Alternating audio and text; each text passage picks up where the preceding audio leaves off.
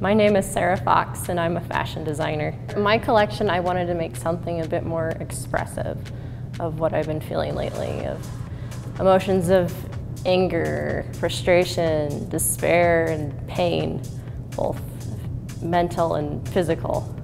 I compiled a playlist of mostly metal songs to listen to while designing. It's important to me because this is the final collection I show to the school and to other people and what I have gone through and learned. Though I doubt this is my final show, but it is representing who I am as a designer. I like how it helps you develop in different areas of the field in the industry. I also like that it's more of a community-based rather than competition, because you don't want to be so competitive to the point where no one wants to work with you. What it means to me is that I finally get to graduate, but since I've been here for a long time.